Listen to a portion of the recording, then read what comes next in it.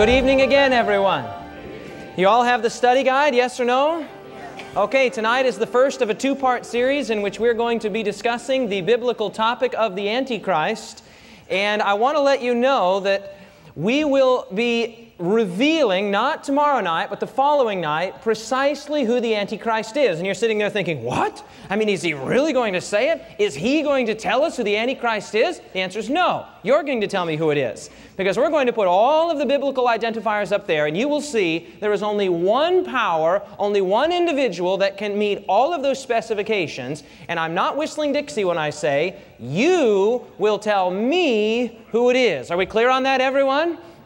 Okay, but before we get right into that, this is the first part tonight. And before we talk about the identity of the Antichrist, what we're going to do this evening is talk a little bit about the principle behind Antichrist. What does that even mean? Many people have a very wrong idea of what it even means to talk about an Antichrist. They say, oh, well, here's Jesus Christ, and so the Antichrist would be someone against Christ, right? That's what they think. Well, we're going to discover tonight that that is an overly simplistic definition of what the Antichrist is. And our message is entitled, Does Jesus Christ Have a Twin? Now, is that kind of an unusual title, yes or no? And you're going to discover tonight why we give it that somewhat unusual title. Now, before we get right into the Bible proper, what are we going to do first? Pray. So let's do that together. Let's pray together. Father in heaven, we come before you just now. We want to confess that we are sinners in need of a Savior. We want to confess, Father, that it is not our own intelligence and our own education that will enable us to understand your Word. Spiritual things are spiritually discerned. And so, Father, tonight we need you to come into this room to give us your Holy Spirit that we may understand your Word correctly and aright. Father, as we open your Word, may you open our hearts and teach us great and mighty and true things. In Jesus' name, let everyone say, Amen. Okay, let's go directly to our study guide. If you need a study guide, you can raise your hands, and I think the ushers would be glad to get you one. Discover Prophecy, number 7, Does Jesus Christ Have a Twin? Let's begin in the introductory paragraph there. This lesson and the following lesson will address the very important issue of the what, everyone? The Antichrist from a what kind of perspective? Biblical perspective. Conjectures, opinions, and ideas about the Antichrist, the identity of the Antichrist abound. And I'll be perfectly candid with you, much of it is rubbish. Much of it is not based upon the Bible. Much of it is not based upon the Scriptures. And you'll be seeing that over the course of the next two meetings.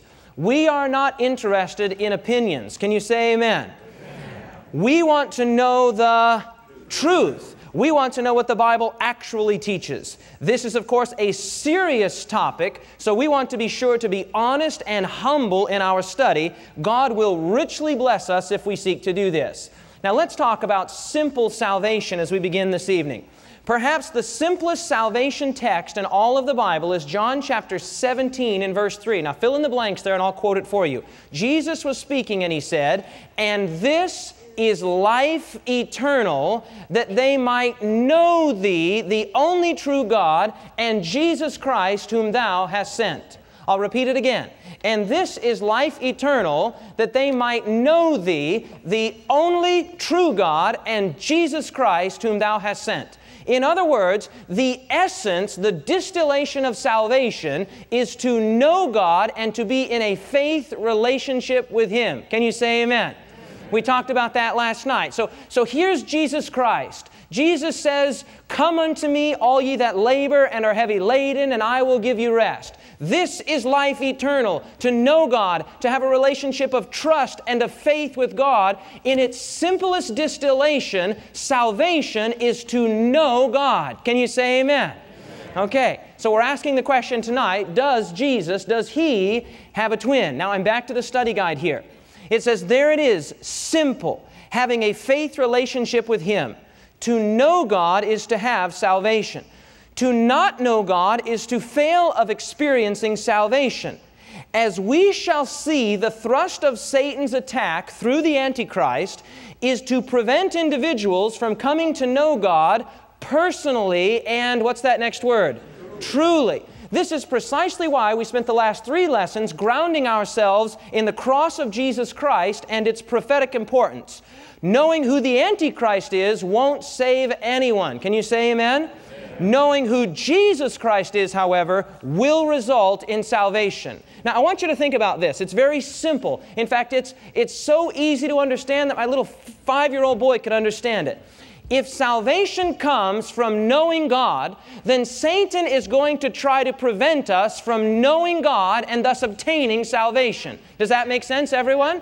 And what we're going to discover is that the thrust of the Antichrist's attack is to prevent us from knowing God personally and truly. Does that make sense, everyone? Very, very simple. And so we're asking the question tonight, does Jesus Christ have a twin?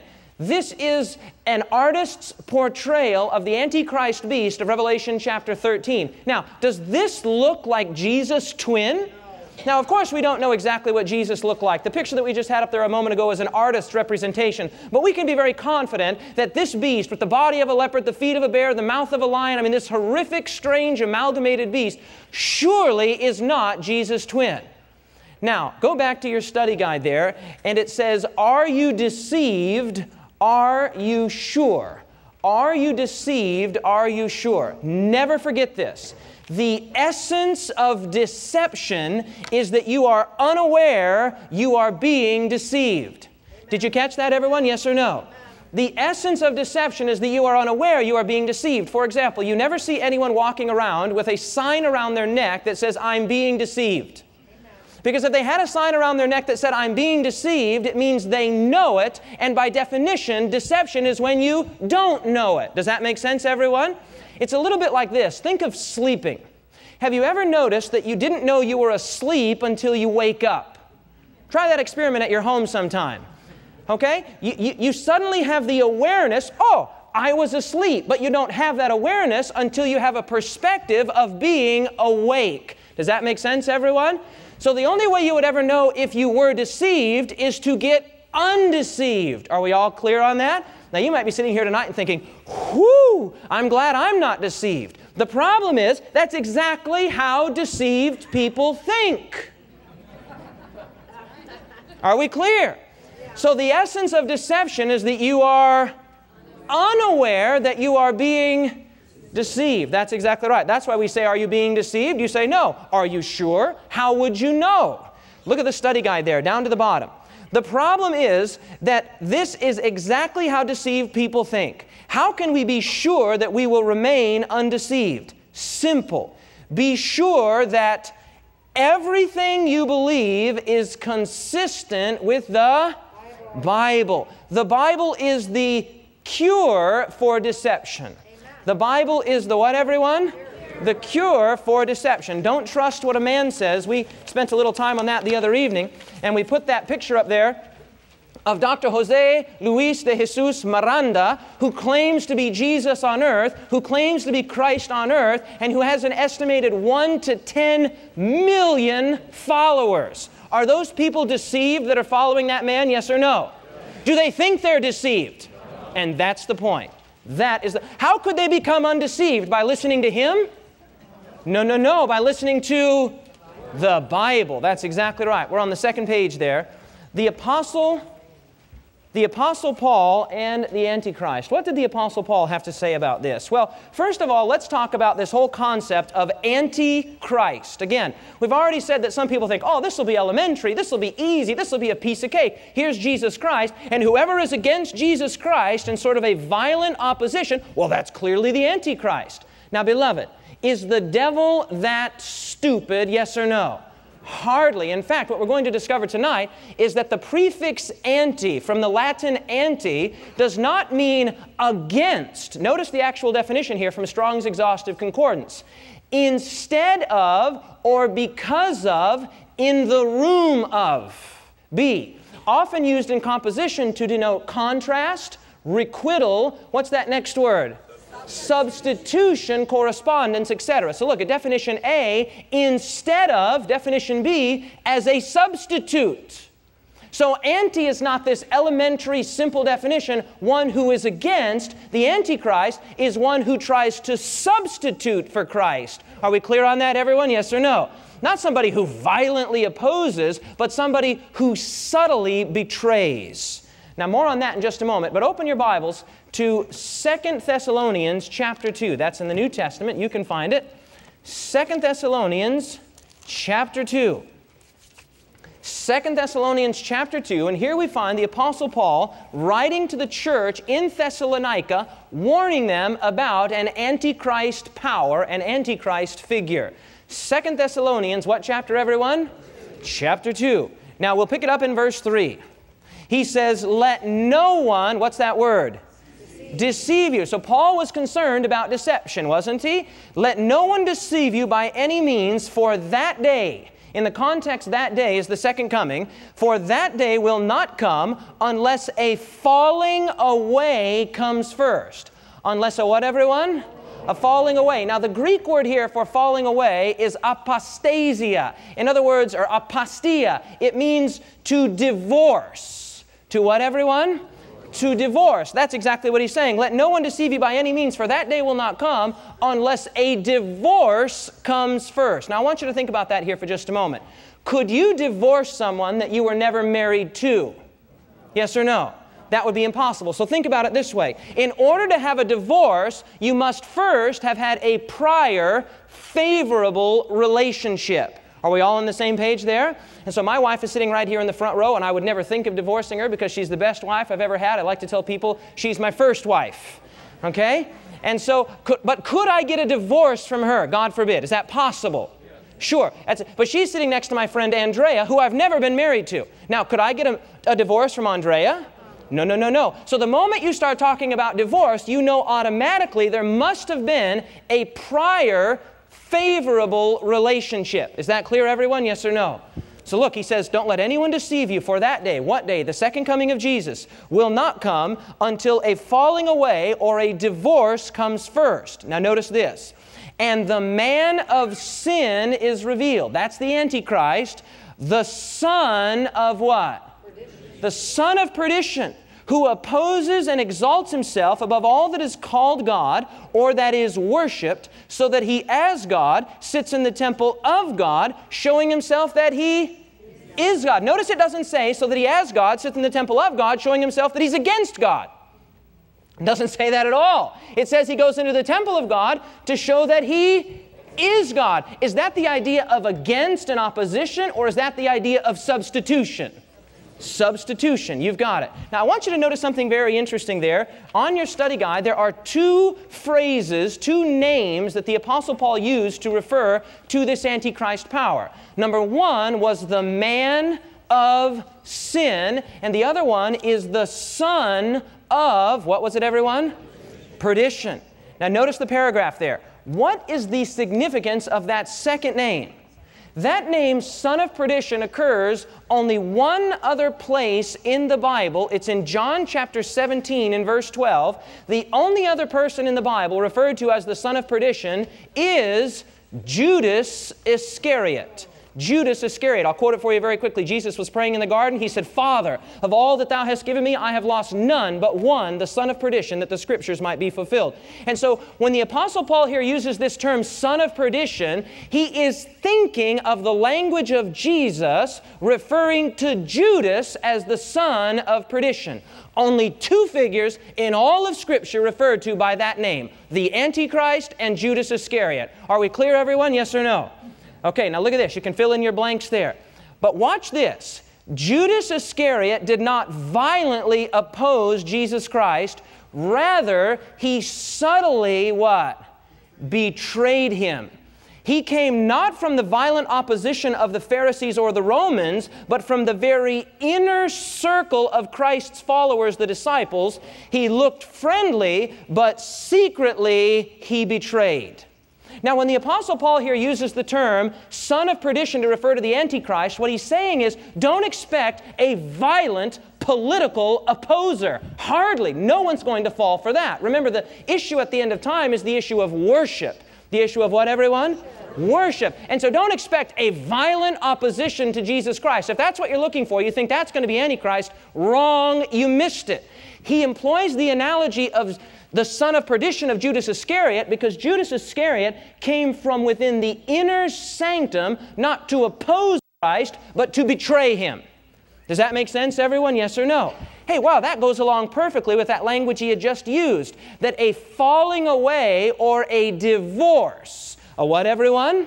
A divorce. And so we're getting this idea. Anti is a substitute. Anti is one who stands in the place of, like a Judas Iscariot who would subtly betray, and there would be a divorce. Rather than violent opposition, we're looking at subtle betrayal. And that's exactly what we have here. The Antichrist will not appear as a violent opposer, but as a subtle impostor.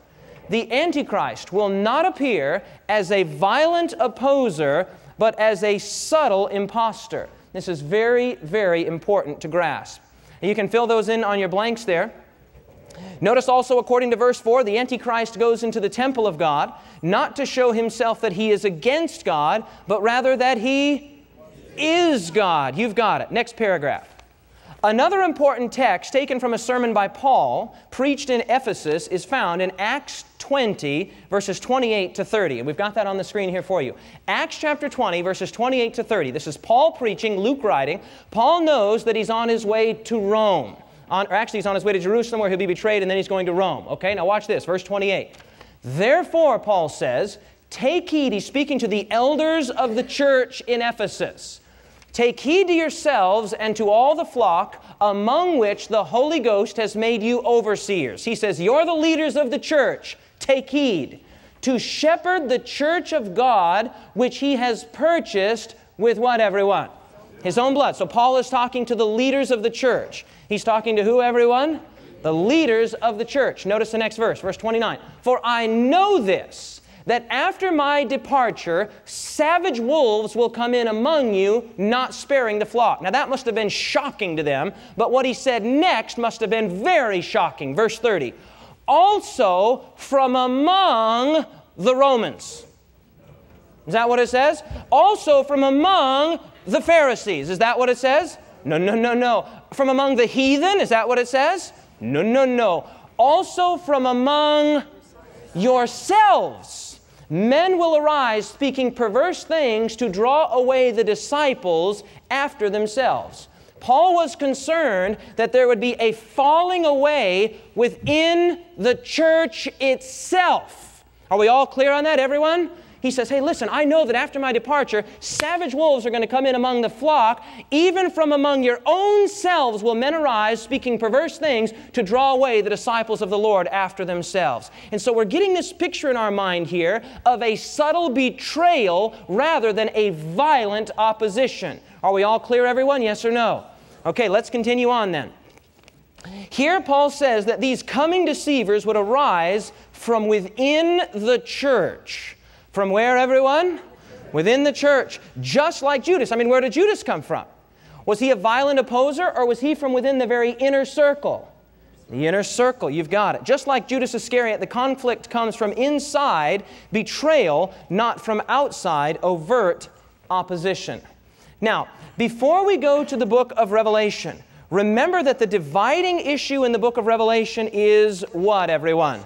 Worship. It deals with the issue of worship. Remember also that Satan uses the Antichrist as a front man in order to procure what he has always wanted. And what has Satan wanted there since his fall? Worship. That's exactly right. Remember, the highest form of his intoxication, the highest form of his audacity was there in the wilderness when he said to Jesus himself, all this will I give you if you just fall down and worship me. I mean, height of follies. Here the created is asking the creator to worship him. I mean, total insanity.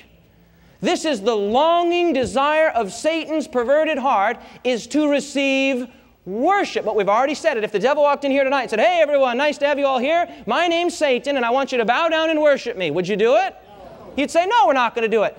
The devil, does he know that? Of course he knows that. And so what he does is he gets himself a front man. A what, everyone? A front man, and he props him up, and when he props up that front man by giving him, as we saw in Revelation 13 the other night, his power, his throne, his great authority, when the beast is worshipped, who really is being worshipped? Satan himself, absolutely. It's called worship by representation. Now just think about that for a moment. I'm going to quote a few words of Jesus for you here. Jesus said, "No man comes unto the Father but by me." Beloved, how do we worship the Father in spirit and in truth? We worship Jesus Christ. Amen?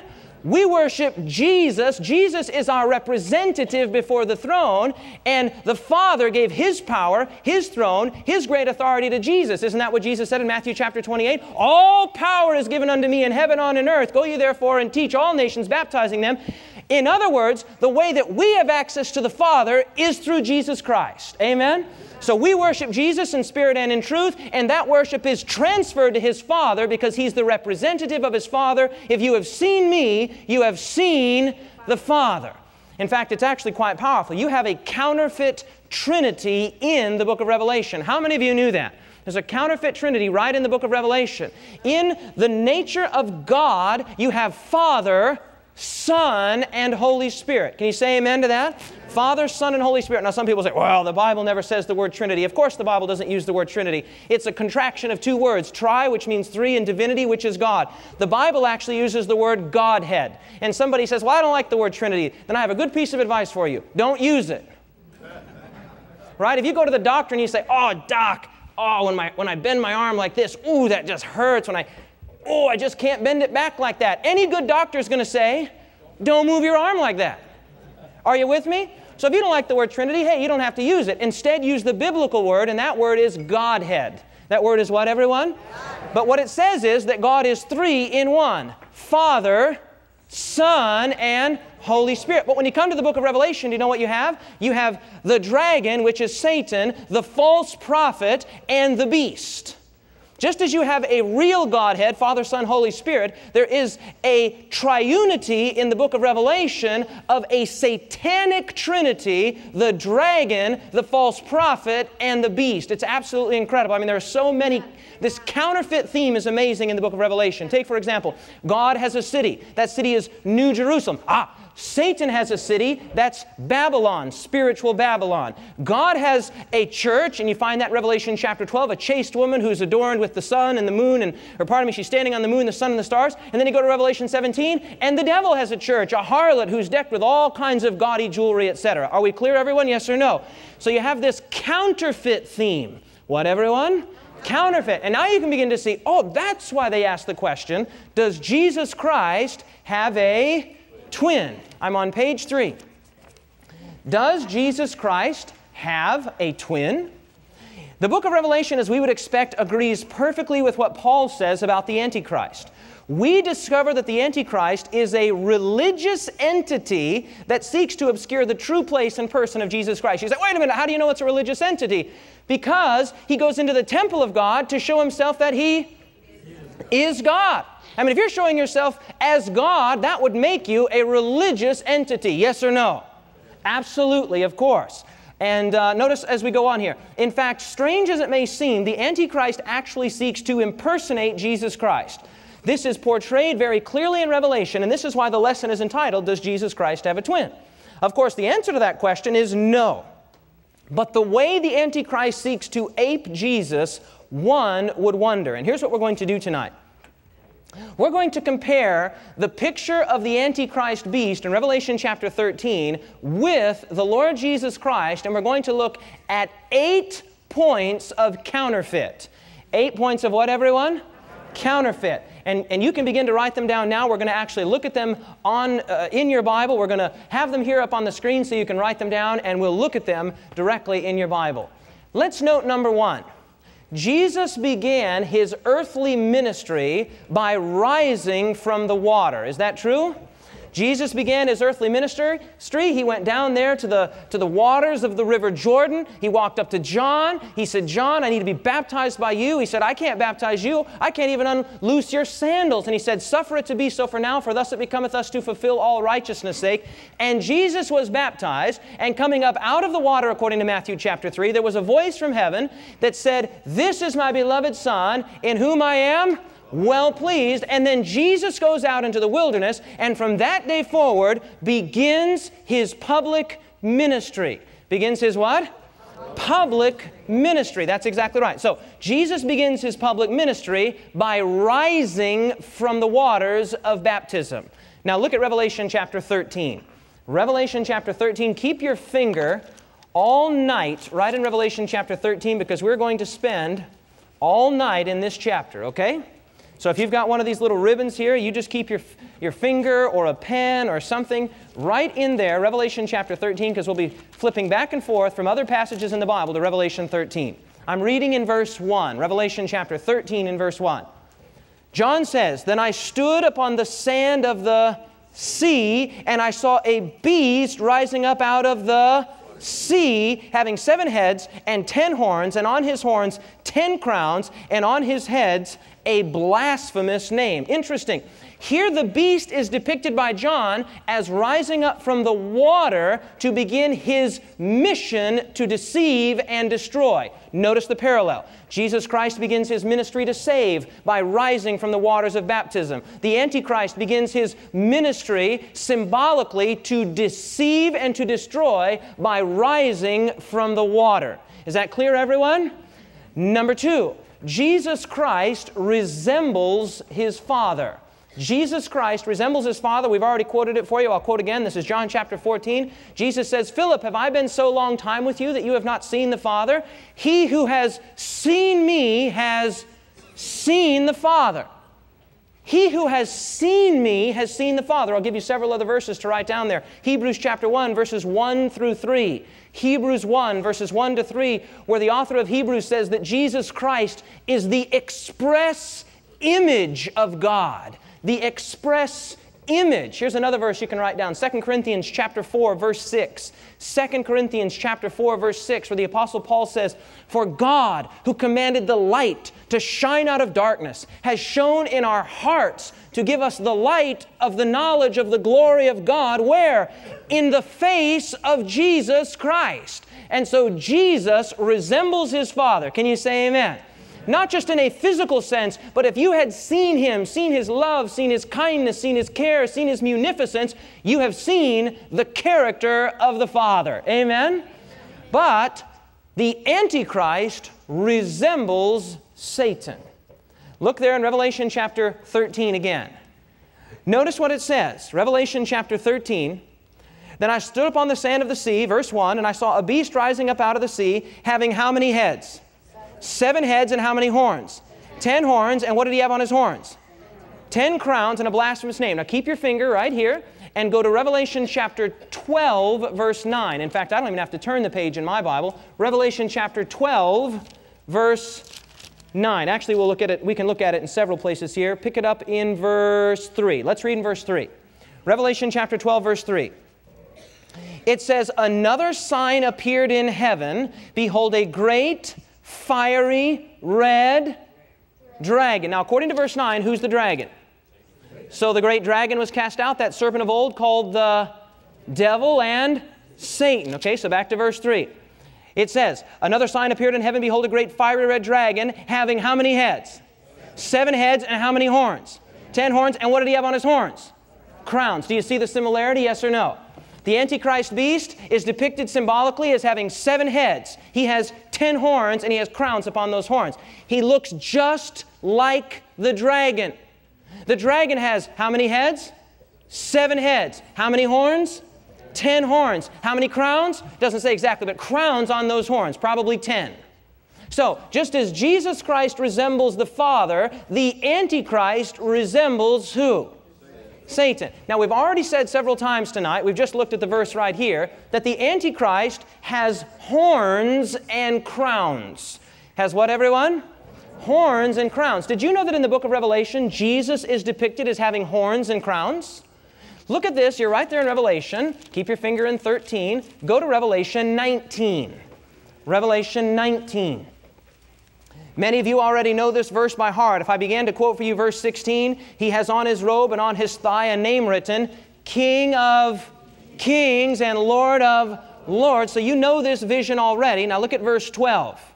It says, his eyes, this is speaking of Jesus, were like a flame of fire, and on his head was many crowns. Now you can be sure it's Jesus. Jump down to verse 13. Third was God. So this is Jesus on that white stallion riding back to conquer his foes, to conquer his enemies, to conquer his adversaries. And it says he has many crowns. Go to Revelation chapter 5. Revelation chapter 5. And here we find a marvelous, marvelous vision. In Revelation chapter 4, John sees this throne. He sees a what, everyone? A throne. And then in Revelation chapter 5, he begins to weep because there's this scroll and there's something about that scroll. And he knows that that scroll needs to be opened, but no one was found worthy to open the scroll. And then the Lion of the tribe of Judah appears. Are we all together? Verse 5. But one of the elders said to me, do not weep, John. Behold, the Lion of the tribe of Judah, the Root of David, has prevailed to open the scroll and to loose its 7 seals. Can you say amen?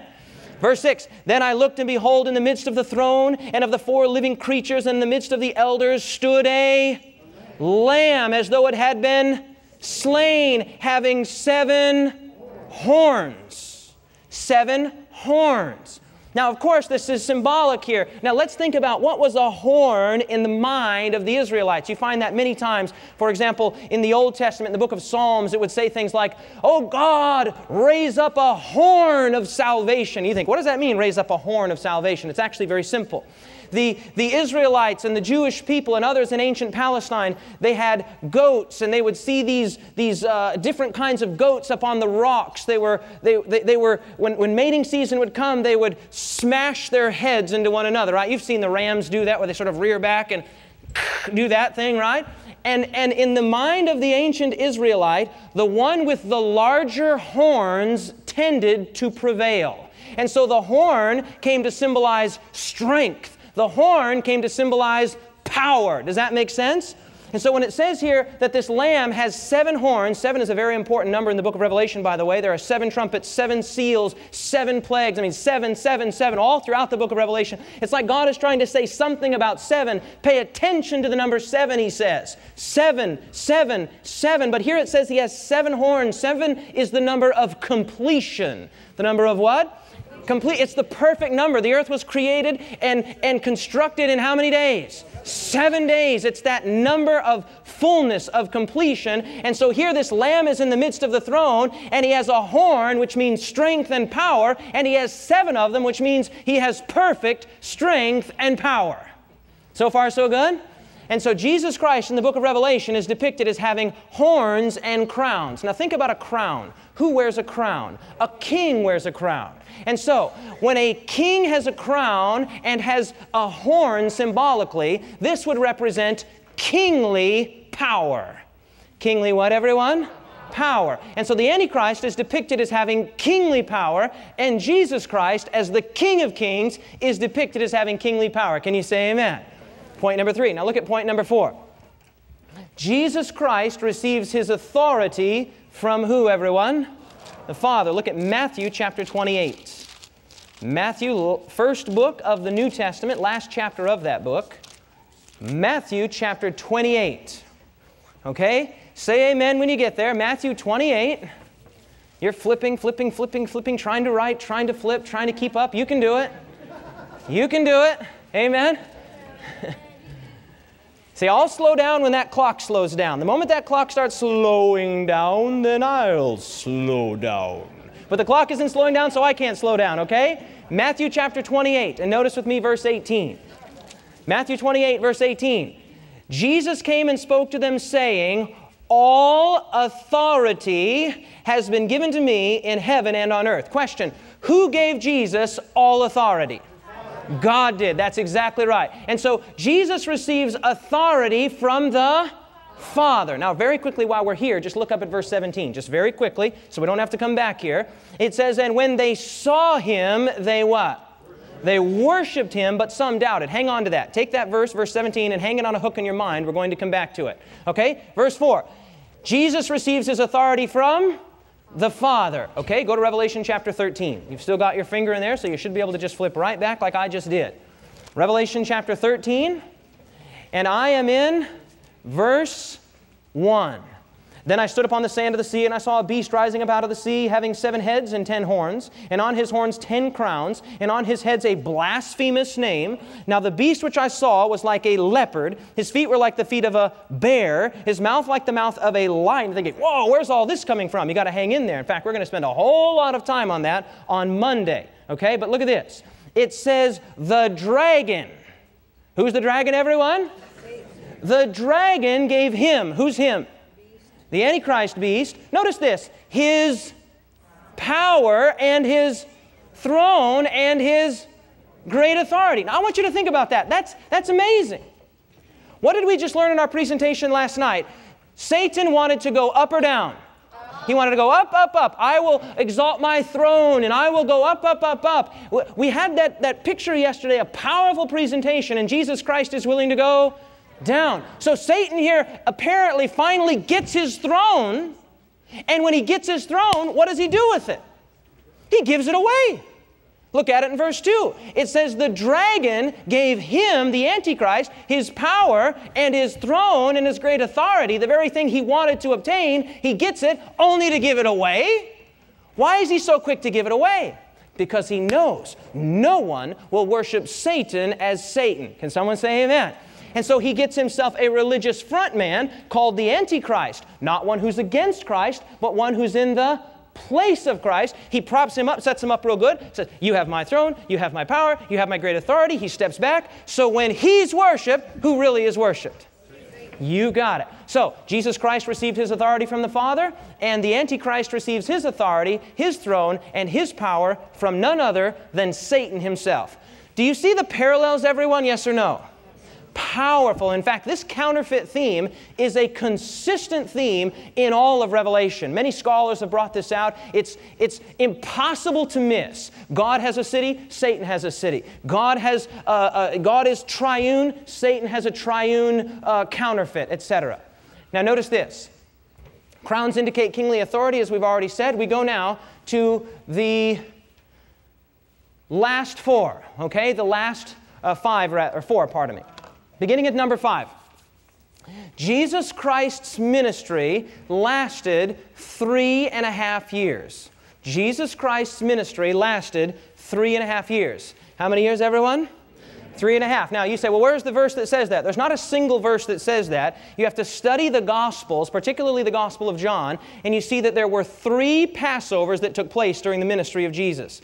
Now, Jesus was baptized in the fall of 27 A.D. Okay, listen. The fall of what, everyone? 27 A.D. Now watch my fingers here very carefully. He's baptized in the fall of 27 A.D. Okay?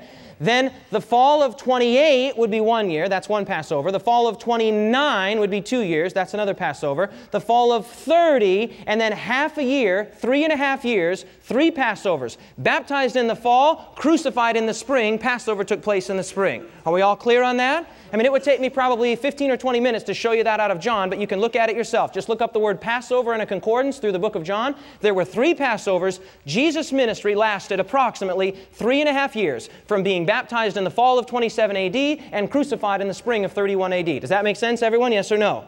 Very powerful. In fact, if I had time, I could show it to you very easily. Now look at Revelation chapter 13. Revelation chapter 13. And this beast here, verse 5, Revelation 13, verse 5, it says, and he was given a mouth speaking great things and blasphemies, and he was given authority to continue for how many months? 42 months. This is one of the most important time periods in all of the Bible. In fact, this time period occurs 7 times in the Bible. 7 times, and it's always in the book of Daniel and Revelation. Sometimes it's called the 42 months, sometimes it's called the 1,260 days, and sometimes it's called a time, times, and half a time. Now, how many years would 42 months be? 3.5, that's exactly right, because 1 year would be 12, 2 years would be 24. 3 years would be 36. And then half of that would be 6, and that would be 42. So how long does the mission, the prophetic mission of the Antichrist figure last?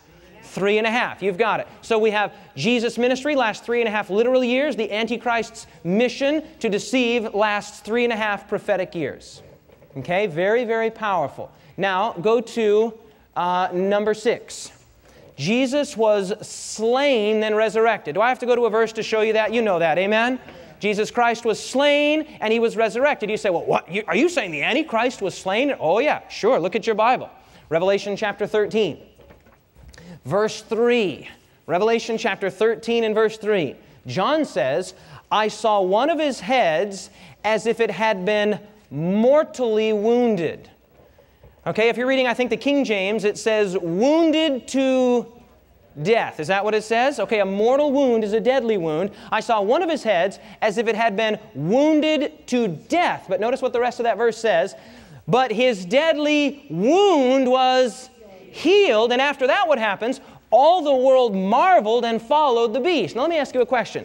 If you get a deadly wound, what happens to you? You die. And if a deadly wound is healed, what happens to you? You are raised from the dead. Does that make sense, everyone? And so Jesus was slain and then resurrected. The Antichrist was wounded to death and then healed. But it gets even more amazing. We just read it. Remember I told you to take that verse and hang it on a hook in your mind? Matthew chapter 28 and verse 17, that many people worshiped Him after His resurrection. Many people, what, everyone?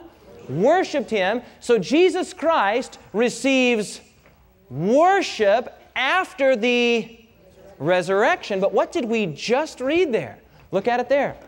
Revelation chapter 13, verse 3, I saw one of His heads as if it had been mortally wounded, and His deadly wound was healed, and all the world marveled and followed the beast. Look at verse 4. So they worshiped the dragon, and the dragon is Satan. So they worshiped Satan, who gave authority to the beast, and they worshiped the beast, saying, who is like the beast, who is able to make war with him? In other words, no wonder they're saying, who's like the beast, who's able to make war with him? He had been slain and resurrected. So, whoa, who could make war with him? Even if you knock him down, he just rises up again. Even if he's slain, he resurrects again. You see this counterfeit theme. And number 8, Jesus Christ was given universal dominion. We already saw that. All authority, all power has been given to me in heaven and on earth. Okay, do you see that? Now look at Revelation chapter 13. Revelation chapter 13, and notice verse 7. It says, it was granted to Him to make war with the saints and to overcome them. And what is the next word? Authority was given Him over a few people, not very many people. What does it say? Authority was given Him over every tribe and tongue and nation. That sounds like universal authority, doesn't it? It's exactly what it sounds like. Every tribe, every tongue, and every nation. Jesus Christ was given universal dominion. The Antichrist claims a counterfeit universal dominion. Do you see the counterfeits, everyone? Yes or no? Okay? So, take a look at it. The resurrection of Jesus Christ. He raised from the dead. Let's go to our review here. Jesus Christ is worthy of our worship. Okay, here we go. And one more. See, I was ahead of myself. Powerful. Look at this. The Antichrist will not appear as a violent opposer, but as a subtle impostor. Are we clear on that, everyone? That's very interesting here. Go to the last page of your study guide. Last page of your study guide. It says, the stage is set. We are now prepared to identify the Antichrist. The biblical picture is compelling and conclusive. In our next lesson, we'll give you 10 identifying characteristics of the Antichrist. We began this lesson with John chapter 17, verse 3. And this is life eternal, that they might know Thee, the only true God, and Jesus Christ, whom Thou hast sent. And we concluded that eternal life comes from knowing God. Amen? So then Satan's attack would be to prevent us from coming to know God in a true way. This text makes it very clear that salvation is beautiful in its sublime simplicity. Salvation is based on a relationship of love and commitment between an individual and God. The plan of Satan through the Antichrist, in brief, is to obscure. What word is that, everyone? Obscure the person and place of Jesus and thus compromise or prevent altogether that relationship. The essence of deception is that one doesn't know that he or she is being deceived. So a person may actually believe that he has a relationship with God when in reality he may have been deceived by the Antichrist. The Bible is the cure for deception. Our relationship with God must be based on love and truth, biblical truth. Can you say amen? This is what Jesus meant when He said in John chapter 4 that we must worship in spirit and in truth. Final paragraph. Bible truth makes our love for God intelligent. Intelligent. Can you say amen to that? Now, some people are going to be satisfied to worship God in any old willy-nilly way. But, beloved, God wants to be worshiped in the way that He asks us to worship Him. Right? Think of Cain and Abel there in the Garden of Eden. Both of them brought an offering to the right God. Isn't that true? I mean, Cain brought his offering to the right God. He just brought the wrong thing. He didn't bring what God had asked him to. And I can imagine Cain saying, well, you know, God will understand. I mean, God's a big boy. He'll understand and appreciate. I mean, surely. And so he brings his thing, the first fruits of the field, and God rejected it. Why? Because God's a great big meanie? No, no, no, no. Because that's not what God had asked for. Now, some of us have parents that just let us get away with whatever we wanted to get away with. And we had parents that said, you know, my dad wasn't that way. I hear that there are parents that way, but my dad was 36 years in the military. He had an index finger about that long, and he'd point it at me all the time. He'd say, boy, just like that, okay? Now think this through, beloved. God asks us to worship Him in spirit and in truth. Now, that doesn't mean, well, you know, I'm going to worship God how it makes me feel good and blah, blah, blah. Listen, you might be worshiping God in a way that makes you feel good, but if it's not in a way that's biblical, you are in danger of being deceived. Amen. Does that make sense? I mean, that's the world in which you live. The culture, the society in which we live says that, hey, if it's true for you, it's fine. You've heard that ridiculous saying. It's an absolute effrontery to the English language. People say, well, you know, that's true for you, but it's not true for me. That doesn't even make sense grammatically. Something is either true or it's not true. Well, you know, 2 plus 2 is 6 for you, but for me, it's 3. No. Listen, I come from a different day and age. I mean, I come from a day and age, and, you know, I'm a whole 34 years old, and so everyone older than me will understand exactly what I'm talking about. When I was in math class, we would have to go up to the board and do the problems that were on the board. Does anybody remember this? In front of the whole class, you know, 9 times 9, and you're going up there, you know, just absolute fear, absolute trepidation, all of the students looking in. You know, every student in the classroom knows the right answer, and you can't remember if it's 81 or 82, and you get up there and you say, 82, and you write it down, and the teacher said, wrong. Nowadays, the teacher would say, well, that's another way of looking at it. You know, David, I just want to affirm your creative and out-of-the-box thinking. Good job, class. Let's just all, woo, good for... No, not the society I grew up in, not the school system I went to. That was wrong. But in today's day and age, we don't want to make the kid feel bad. Well, listen, I want him to feel terribly bad. If he's going to go on and become an engineer and design a bridge, I want him to know his math. Amen? That's the world we live in, beloved. We don't want to hurt anybody's feelings. Listen, God doesn't want to hurt anybody's feelings either, but God gives us truth in His Word, and if what God says is A, and we say, well, I prefer B, shame on you. So, well, you know, I think God understands, you know, I think God, listen, God does understand. God understands that He told you what to do. He made it clear what He wanted you to do, and you didn't do it. He understands just fine. Beloved, the Bible is not hard to understand.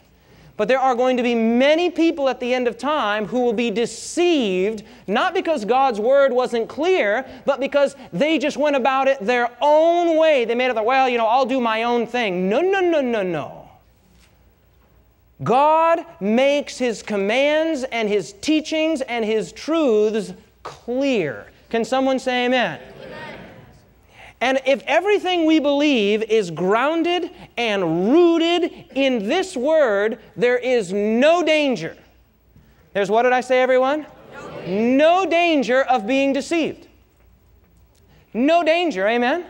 If everything you believe, everything I believe as a Christian, every single thing I do, everything I believe, I can give you a plain, thus saith the Lord for it. I don't say, well, that's the way my church does it. Well, that's the way my pastor does it. Well, that's just the way I prefer it. No, no, no, no. Everything I believe comes from what the Bible says. Amen?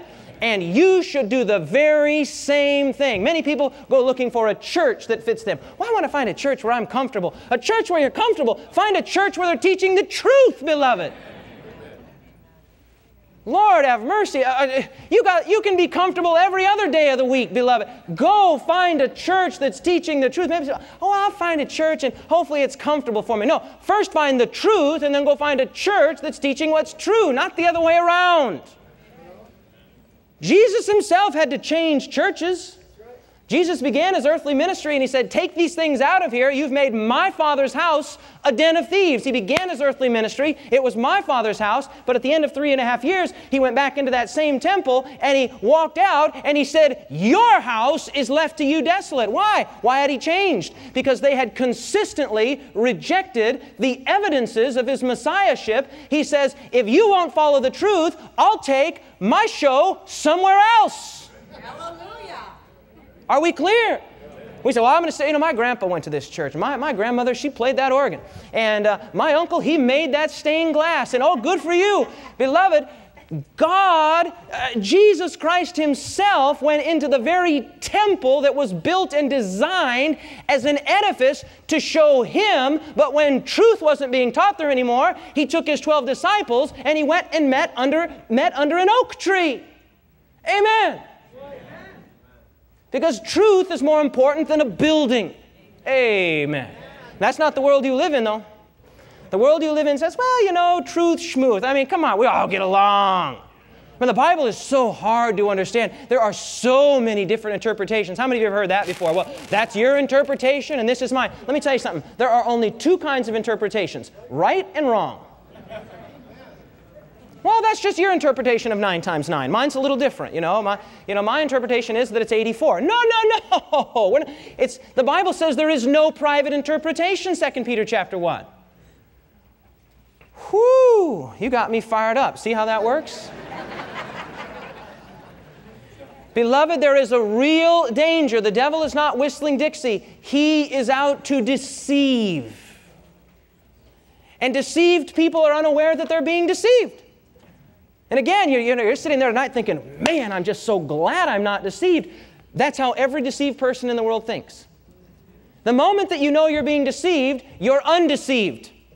Make sense? Because now you're aware of it. It's just like when you wake up, you think, I was sleeping. Yeah, now you're awake. And the Antichrist comes in to subtly, what word, everyone? To subtly counterfeit Christ. People have this ridiculously obvious, elementary idea that the Antichrist is going to come on the scene with a great big sign around his neck that says, Antichrist, I hate Jesus, honk if you don't love Jesus. And everybody's going to say, oh, there's the Antichrist. Oh, don't have anything to do with him. Are you kidding? The Antichrist comes on the scene not to show himself that he's against God, but that he is God. He's a religious figure like a Judas Iscariot, not who will violently oppose, but who will subtly betray. And Revelation sets us up for this. Jesus began His ministry by rising from the water. The Antichrist begins his mission by rising from the water. Jesus resembles His Father. The Antichrist resembles His Father. Jesus has horns and crowns representing kingly authority. The Antichrist, horns and crowns representing kingly authority. Jesus received His authority from who? The Father. The Antichrist receives his authority from who? The dragon. That's exactly right. And then number 5, here we go. Jesus' ministry lasted 3.5 literal years. The Antichrist ministry lasts 3.5 prophetic years. Jesus was slain, then resurrected. The Antichrist was wounded to death, then healed. Jesus receives worship after the resurrection. The Antichrist received worship after his deadly wound was healed. Jesus is given universal dominion. The Antichrist claims universal dominion. What you're seeing here is a counterfeit, an impostor, and that's why we ask the question, does Jesus Christ have a twin? The answer is no. But if the Antichrist has his way, you'll think so. Are we clear, everyone? 2 questions as we close tonight. Number 1, has this been clear? Yes or no? Raise your hand if it's been clear. Okay, good. Second question is this. How many of you, and I'm not just, listen, I'm not up here for my good health and I don't make a penny off of these meetings. I could care less about all that. I want to know how many of you are committed to taking everything that you believe, everything that you stand on in your experience, your religious experience with God, and saying, if it's not traceable to here, I'm willing to give it up. Come on now. Slowly, wind the crank. Are you with me? Beloved, that's dangerous. What you just did there is dangerous. Look, my hand's up. My hand's up. Beloved, if it's not in here, it's not worth believing. Amen? This is the essence and the elixir of deception. In today's day and age, you go to many churches, they place a bigger emphasis on feeling good than on doing good. I've been to churches where I've said, open your Bible to the book of Hezekiah. And everybody starts looking, oh yeah, Hezekiah, that's in the New Testament, right? There is no Hezekiah. Beloved, we need to know this Word. We need to love this Word. We won't be here tomorrow night, but we will be here on Monday. We're going to look at the actual, certain, definite, unavoidable identity of the Antichrist, and it won't be from me, it'll be from the Word. I guarantee that. Amen? I won't tell it to you, you'll tell it to me. So bring a friend, bring an enemy, don't bring a pet, bring anyone. We'll see you on Monday night. Let's pray together. Father in heaven, we want to know what's true. And so please, Father, give us a passion for your Word. Father, we live in a society, in a world, in a culture that is turned upside down, and what's wrong is right, and what's right is wrong, and everything in between. But Father, you are calling us to know truth. You tell us that your church is the pillar and ground of truth. We want to know what's true. So help us, Father, tonight as we bring our hearts to you, we bring our lives to you, we bring our worship to you. Father, refine us and make us willing to let go of the dearest things if they can't be traceable to your Word. Father in heaven, bind our hearts together with your heart and bind our hearts together with one another in Christian love.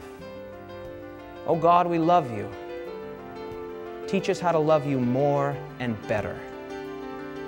In Jesus' name, let all of God's humble people say,